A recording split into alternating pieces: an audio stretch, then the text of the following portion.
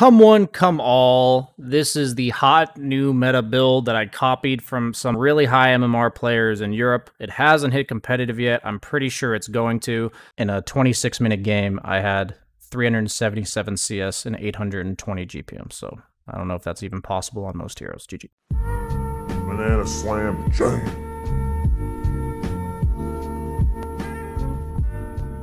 Full disclaimer, you need to have an actual support player on your team who is willing to stack, and then this build is unstoppable. If you don't have that, it's much less powerful, and you're going to see exactly here what's going to happen. So with Gyro, you start with Rocket, and you use that level 1 Rocket to get some good damage in with similar items to this, the Quelling Blade for the last hit damage, and then just some stat items such as the Slipper of Agility, just for the damage. All of your items are meant to give you tankiness and damage for Flat Cannon. You don't waste money on Wand or Wraith Band because for their cost, these items do not give you Flat Cannon damage. So what happens is your support is going to lane like normal for the first 2 minutes, okay? Once you get level 3, everything changes. And we're going to learn the power of a lane that can just push out the lane and then ignore the opponent. So you just spam flak off cooldown. Super low skill shit, isn't hard to do. The only thing you got to practice is CSing with really low damage on Gyro. So right after you start with these items, you spam out the flak. Notice what we're doing, we just keep pushing the lane. Bonus if you can make use of the big camp like Coddle's doing here, because it allows you to continuously threaten the pulls.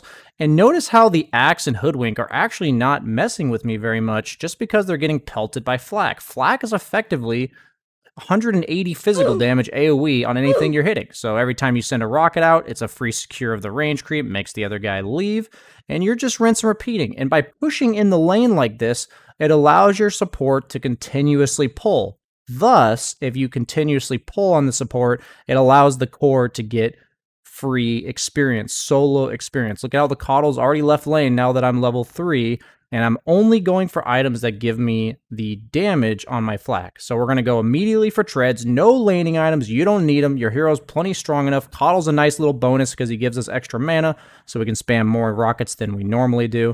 And it's just rinse and repeat. There's a lot of kill off lanes right now. There's a lot of off lanes that are looking to ruin your day, but they simply can't if you just keep pelting them with flak cannon. Because even though they're trying to do damage to me, there's such a low duration of time that they can actually hit me because there's just creeps running at them, and then my Coddle is constantly pulling, giving me a salve or two. It's a bonus if your support does that. Feel free to fly yourself some extra regen if you absolutely have to, and you just go stats. Now that's the secret to this build, guys. You know what doesn't help you farm? Points in Rocket. You know what doesn't help you farm? Points in Rocket Barrage. You know what makes your Flat Cannon do 2 extra damage every single time you level it on every single attack? Stats. So what are we going to do? We're going to play Medusa for the first 20 minutes of the game. But the beauty of it is that Gyrocopter expends virtually no mana. High ground wards are a bonus because Flat Cannon requires vision. So high ground wards are a bonus, so you can clear both camps at the same time. And you're just going to spam Flat Cannon, and your support is just going to leave, stacking as many camps as he can. Notice how you just pull the big camp in, you kill it really easily. 5 minutes in, level 5, we're killing big camps. We have triple stack in 2 different camps. What other hero in the game can farm triple stacks at 5 minutes into the game on 2 different camps at once? Medusa can't do that. Her split shot only hits 5 creeps at one time. So we're going to get ourselves a stack super early on in the game. This is crucial. It accelerates your timings really fast. And we're going to queue up the next item that gives us stats and damage, which is the Dragonlance. So the beauty of Gyro is that he usually struggles to early game ganks. What's so awesome about this build is you spend so little time in lane because you're just spamming Flat Cannon, and then you also are getting stats, so you're extra tanky, which Gyro usually struggles with. The Dragonlance, I took a point in my ult here because I thought we might go on a kill for Axe, but usually I don't even go for ult until level 14, people. I just go max stats. You stop leveling stats when you have to, okay? Because there's no more points to put in there. And look at what I'm doing. No interaction with the opponent. Just keep pushing the lane, max agility items, none of this Wand, Wraith Band bullcrap. Keep pushing in the lane.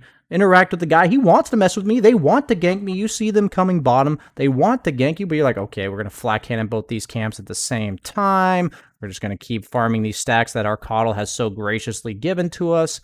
And we have 97 CS at 9 minutes into the game. And we stack another camp for ourselves. High ground wards are a bonus, people. And guess what? If you don't have high ground wards, we have a plan or a surprise in store for you later.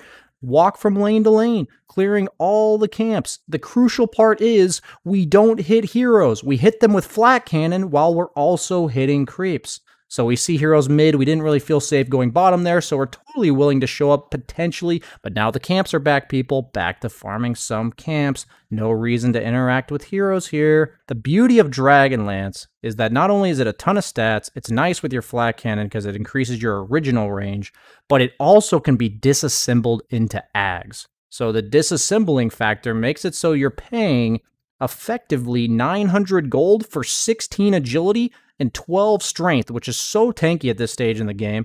Possess Mask is definitely the best neutral item, but any neutral item that gives you damage on flat cannon is the dream. Broom Handle, Ironwood Trees next, any stat item that gives you damage on your flat cannon. Now, I skipped over it, but this is the kicker. If you don't have a high ground ward, you can use your Courier to provide vision, and feel free to use it as much as you so choose, of camps on the high ground, which will allow your flak to aggro them and get you a little bit of extra efficiency. It's even better at nighttime, and it's especially if your supports are not giving you those high ground wards. Practice it. It's like a little extra micro machine that you're using in order to accelerate your farm. Back and forth we go. The beauty of this is, yes, Coddle is giving me mana, and all that's allowing me to do is send out more rockets at people. I'm not actually using mana to farm. This is 50 mana every 18 seconds. I basically have mana regen. I don't think I've ever flown myself a Clarity, maybe one, and you just casually show up to fights. Why? Because all of the camps on the map are literally dead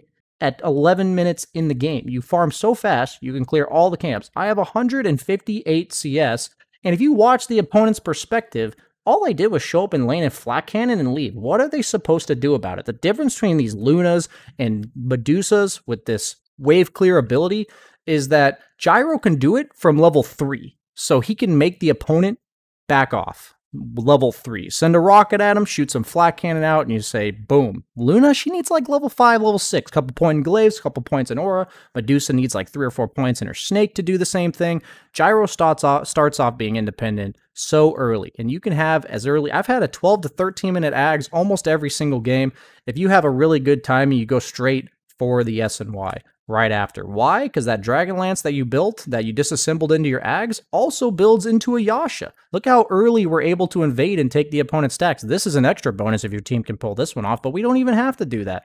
So the build, just to run it down for you, is once you get to the 20 or 3 or 4 minute mark, assuming all things have gone well, doesn't matter if they haven't, you can have delayed timings. You don't need to have this fast of timings in your bracket, whatever that may be.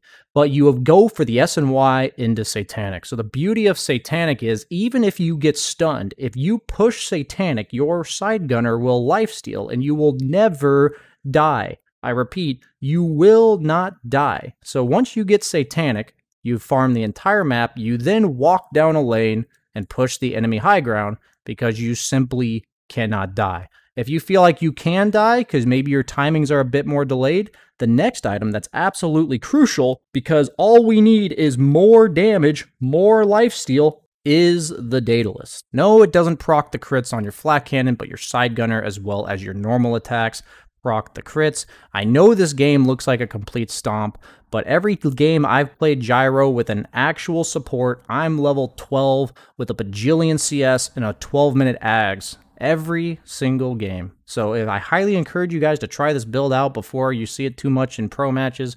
And also, make sure you do it knowing that you're going to get actually supported. Otherwise, your timings are heavily delayed, and Gyro will struggle as a squishy hero. And if he falls off because he's squishy, if you die a couple times, that kind of spirals out of control. Thanks for watching, guys. Hot new meta build by BSJ. And you can wrap up this build with like an MKB, a Rapier, a BKB if you absolutely need it. I've tried Mask of Madness instead of Dragonlance, but what I love about the Dragonlance is that it only delays your ags by 900 gold, and it's also more damage for your flat cannon, which is really the only way you farm. It's 16 damage compared to the 10 damage of Mask of Madness. Thanks for watching, everybody. See you later, nerds.